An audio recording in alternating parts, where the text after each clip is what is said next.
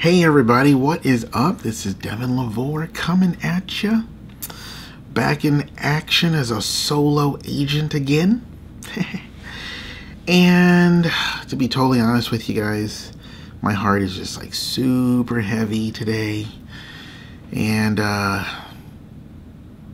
just count it as like the work of the Lord and what He's doing in my life and in my heart. But I wanted to share something with you guys who maybe are in the same position and your heart gets heavy and you just wonder, God, when? You know what I'm saying?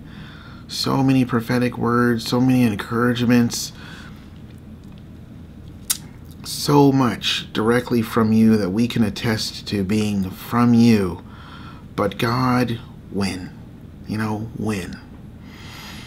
And so today, I was asking the Lord, I don't know why it came up in my mind, but I do account it to like just the Holy Spirit bringing it up.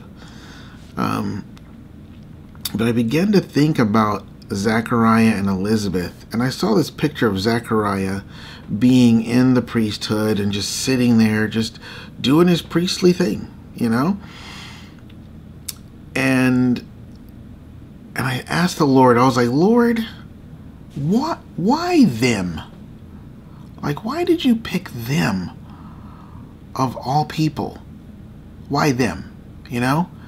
And then I thought about Mary, who carried Jesus. I was like, God, why her? You know? Why? And then the Lord began to give me this theme from the scriptures. And it comes from Luke chapter 1, verse 48. Where Mary is saying to Elizabeth, who had already had a miracle, and she was in her 6th month of receiving this miracle, she's answering a question to, and it's verse 48, it says, "For he has looked upon the low station and humiliation of his handmaiden." And I think about Ruth, you know, how Ruth, she could have gone back like the other girl did, but she didn't. She said, no, I'm going to stay with you. So she wasn't really following Naomi. She was really following the Lord. She was putting her trust in the Lord. And she was in a low station and humiliation of life, you know? But the Lord saw that. And He saw it in Mary, and He saw it in Elizabeth, and Zechariah, you know what I'm saying? And He saw it in Hannah and Elkanah. You know, remember, these people had husbands as well. In Ruth's case, she lost her husband, and God said, well, I'm going to restore you.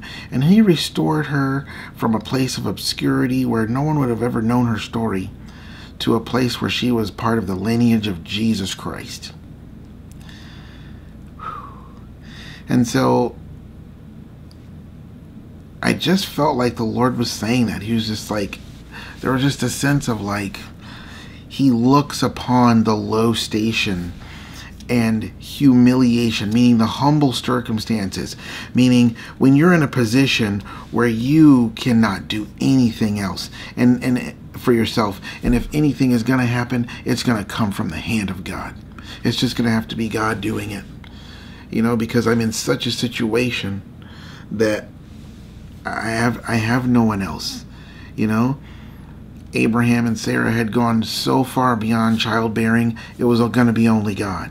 Elizabeth and Zechariah had gone so far beyond childbearing, they had pretty much given up. Well, we're just not going to have children. We're going to be without children. We're in a station of life where it's kind of somewhat of a shame and a grief and a bummer that we never got to have kids. And God's like, wait, you're still alive, right? Yeah? Okay, hold on.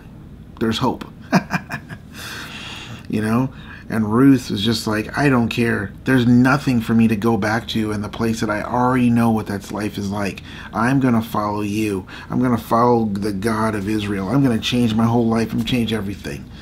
I have nothing. I have nothing else. It's like when you're in that place, when you just have nothing else.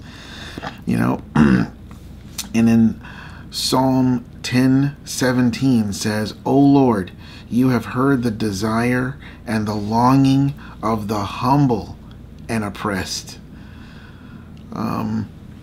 See, some people, they're prideful and oppressed, and God just has a different way of dealing with them, you know. But for those of us who are humble and oppressed, he's heard the desire and the longing. And it says, you will prepare and strengthen and direct their hearts. You will cause your ear to hear. Why? To do justice to the fatherless and the oppressed, so that man who is of the earth may not terrify them anymore. That's what Boaz did for Ruth, according to the plan and will of God. And so I was just asking the Lord that. I was like, Lord, why them? And then naturally, it just made me think of us and our journey. I'm like, God, why us? Why us? Why you pick us to do this? You know, you could have led our lives in many different directions. You could have blessed our lives in such a way to give me a career, or Michelle a career, or you could have done it so many different ways. Why did you choose us to do it this way? You know?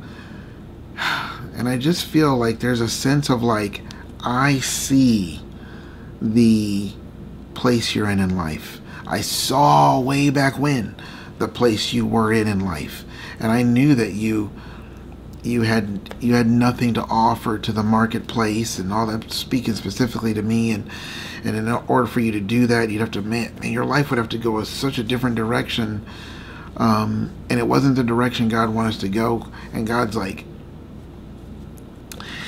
he hears the cries of the humble, no matter where they're at or what's going on in their life. You know, no matter what's going on in their life, he hears them, and he cares. He cares. He cares so much about what bothers us. Psalm 138:8 says, the Lord will perfect that which concerns us. Yeah, so that was just on my heart today.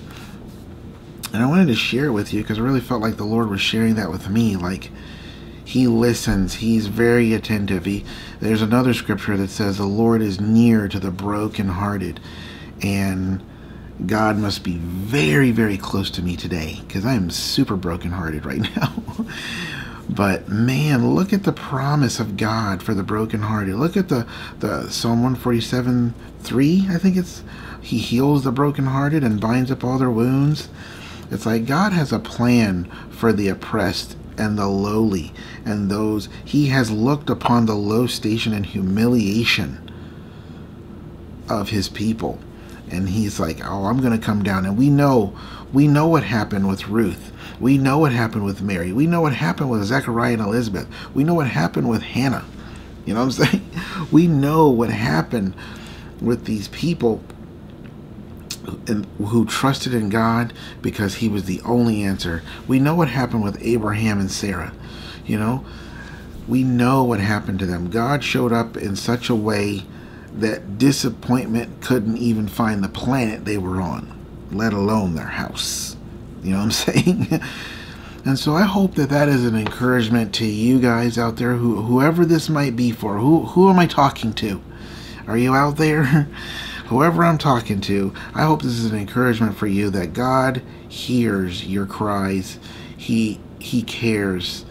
And it doesn't matter where you're at in life, whether you've got all the money and wealth and fame and likes and all that in life, but you're hollow inside and you're wondering what God's doing, and there's a myriad of issues out there, but God cares about what's bothering you, and the longing that you've had in your heart for the promise to come to pass, or the dream to be fulfilled, or the desire to be fulfilled, whatever it is. Because when I met Michelle, I didn't have necessarily a promise from God that I was longing and hoping for. I just had a desire that I had to be married, and God was the only one who could do it for me, and it seemed like it was just taking forever. And I just was like, I'm going to be single forever, man. I'm 36 years old, and I'm going to be single forever. And the Lord's like, oh, you've reached that place? Oh, I can start working now. I don't know if that's a prerequisite, but surrender is a big part of humility, isn't it? And so perhaps you're in a blessed place to be brokenhearted and humble and in a low station of life where God is the only answer. It kind of sets us up for a great, big, huge glory of God to come into our lives, right? So I pray blessing on all of you who hear this, anyone who needs to hear this message. Have faith. Mark 11:22. Have faith in God always. You know, don't let your heart be troubled. John 14:1. Like your deep spirit man. Don't let your faith drop. Don't give up your fearless confidence and throw it away. You know, God will come through. He always does. And when he does, man, he comes through with a Samuel. He comes through with a John the Baptist and a Jesus. You know what I'm saying? He comes through with just a glory that dwarfs all of your pain. You know? And so I thought somebody was coming through the door there. But anyway, I hope this blessed you guys. I just pray a blessing on all of you who have heard it and who needed to hear it. So until next time, love you guys. Bye-bye.